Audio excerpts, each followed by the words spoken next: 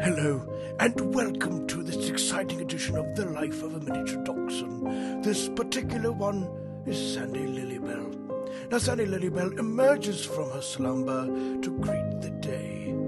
Sandy's not much of a morning dog, so she looks around rather groggy. Her owner attempts to get things started for the day with a few toys. He is unsuccessful. The owner then goes in to give scratches and love pats to help her get going with her day. It seems to be slightly more successful, but soon she begins her daily migration. You may think it's odd that a dog who doesn't like the morning, such as Sandy, would go on such a long trek across the house.